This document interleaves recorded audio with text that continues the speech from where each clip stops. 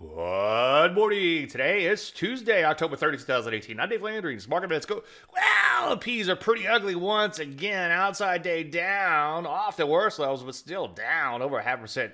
Nonetheless, almost 0.75%. Hey, here's the deal. Futures getting whacked pre-market, so we could have a pretty ugly open. Let's take a look at the NASDAQ. Ugly day there, too. As you can see, losing over 1.5% of its value. And finally, the Rusty, not really bringing up the rear, but only down 0.5%. But you know what? 0.5% is 0.5%. As you go through these sectors, take a look at them at your leisure and just draw your big blue arrows. Let me just start you off with one right here. Most areas, nearly all areas, are headed lower like the market itself. So what do?